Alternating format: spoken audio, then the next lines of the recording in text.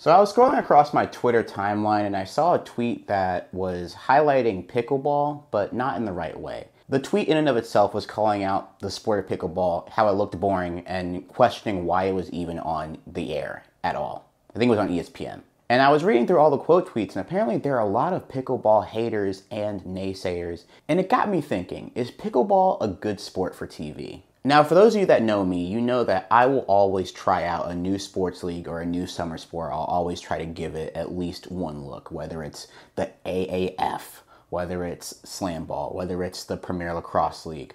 And pickleball was intriguing. I was at a bar with my friends and pickleball was on TV, and I was like, look guys, holy, wow, pickleball's on TV.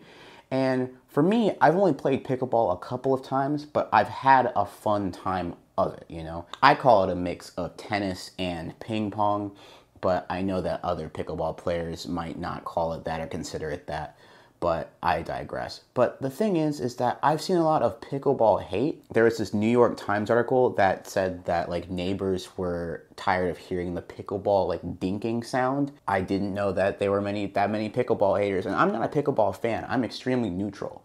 I like playing the game.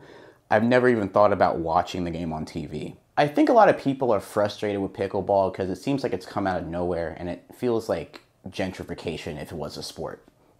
Because it just does. It feels like it's popping up out of nowhere like it's the newest like Whole Foods in your neighborhood. But pickleball was invented in 1965 and has been very popular in the Pacific Northwest.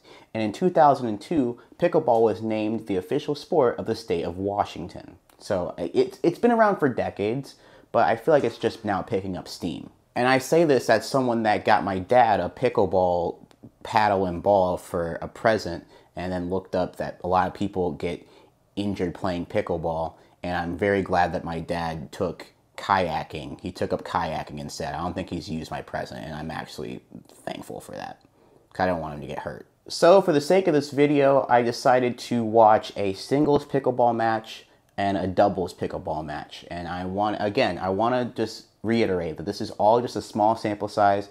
Here are my thoughts. Here are my findings. Before I get into the actual gameplay, I just want to show you that the rules are a little bit different. There's a thing called the kitchen. It's like a little like vertical line where you can't, like as a pickleball player, you can't like set foot in there. So you're gonna get a lot of people just like standing on the edge of it trying to hit, because you can hit the ball there, I think. A player may legally be in the kitchen anytime other than when volleying a ball. So if you volley a ball, you can't volley a ball in the kitchen. That makes sense. It prevents like you just absolutely like Wario smashing all the time. So I think that's like one of the main differences between pickleball and tennis. The other one is that you can only score points if you're the player serving. So sometimes like a defender will like win a point, but then the scoreboard won't change. This is one thing I think that's confusing if you're airing pickleball at a bar or a restaurant and you're trying to like watch it with the sound off, and if you're a new watcher, you're not going to understand what's happening. You're going to be like, the scoreboard's not working. I understand that part, okay? And games are usually played to 11. So again, 11 points, but you have to be like the server on all those 11 points. But other than that, pickleball takes a lot of things from tennis, a lot of things from ping pong, and a lot of things. I see some badminton in there too, but we'll get to that later. Now, pickleball is played in either singles or doubles, and according to the USA Pickleball website, doubles is more common. However, I found myself more entertained watching singles pickleball than doubles. And the reason why is that I felt like there was just more movement and space as like seeing the players go like around. It reminded me a lot of like the tennis style game where you're trying to use the entire court to your advantage. And I saw that for singles a lot. Another thing I noticed is that the singles matches last like half the time as the doubles matches because the rallies are shorter. I found that really cool compared to the doubles side. But the doubles side does have something that I do want to harp on later. But I liked watching singles better because I felt like it was more like movement. And I'm a person that likes movement in my sports. I don't really like stationary sporting events. So I like the singles event there. I think something that can really help out a new sporting league or a sport that has a lot of new eyeballs on it is the commentary. the color commentating and the play-by-play, you have to do a really good job of explaining the rules, why something may be different than another thing. You know, you're going to have a lot of people that are coming in to watch pickleball, but they're thinking tennis in their brain. And you as a commentator have to like kind of undo that a little bit. And the commentators that I watched were doing a great job of explaining the terminology and the lingo, because there was a couple of things where I was just like, well, what is that called? The commentary was very good. It kept me engaged. It kept me like wondering what the storyline behind some of these pickleball players are, because a lot of the top pickleball players, it felt like, were ex-tennis players. I think there are a couple players that I watched that they were like, yo, yeah, this player was like ranked in college tennis, and now they just went to the pickleball circuit and now they're just absolutely tearing it up. So it's also cool to see that these players come from like, they're racket professionals, right? It's not like, you know what I mean. Now, singles I found more entertaining, but now we're going to get to doubles. And now the tweet that I saw was about doubles. It was doubles pickleball. And the point in itself looked very boring. It looked like a very boring point. And I want to say that doubles has some points that are like that, but not all doubles points were like that. Sometimes you got some really exciting, like back and forth, like quick. Like it felt like anime, or it felt like The Matrix, and like the rallies just got like back and forth. And those points, I don't know what the actual terminology of it for pickleball is, but it felt like just very quick back and forth. It felt like a karate fight, where the ball was just going zip, zip, zip, and that was like the height of pickleball for my experience, okay? Now, another thing about pickleball that I have to talk about is the 2-bounce rule. So if a team is serving, that ball bounces over there.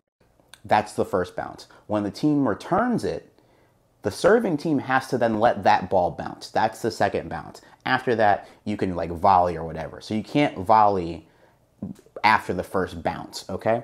So what I was seeing as a strategy is that a lot of players were, as soon as they did the second bounce, they just went straight to the net. Now, with doubles, straight to the net pickleball, since there's less space, you're going to get a lot of those points where you're just like standing around the kitchen and the ball, like, and it looks like that. And I think this is where tennis gets it right, in that, you know how doubles, they widen the court a little bit. I don't think that pickleball does that. And I think that pickleball could benefit from like a little bit of a wider court like tennis. Again, I'm not an expert. I didn't invent this sport, and I guess they've been doing it for decades, so probably no one's had that many complaints about it. But that's something that I've noticed from like a TV aspect, because when plays got really like stationary, it got really stationary. Also, like I said, only the serving team can win points. So there were a lot of times where nobody was scoring points, because the returning team after the second bounce was just able to take control of the point. And so the games went on for a little bit longer than I would like, but that's just whatever. That's personal preference. And as both matches were over, I didn't like leave feeling disappointed. I didn't like turn off my screen feeling disappointed. Yes, there were times where I checked out, but I do that with tennis as well. I don't think that televised pickleball is going to take over the country like wildfire. Don't get me wrong. There were points where I was completely checked out of. But that's the thing, is that when you're building a professional league, you got to just build and build and build. And that's a hurdle that any sports league has. You know, even though it's new, people are going to be like, why should I care?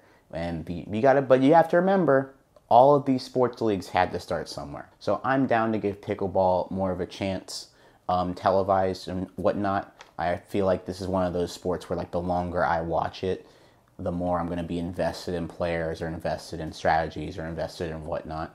So I don't think it's a bad television product, but I do understand why, if you're like used to tennis, if you're used to badminton, if you're used to ping pong, I can see why you would see this and then be like, why is this on my TV?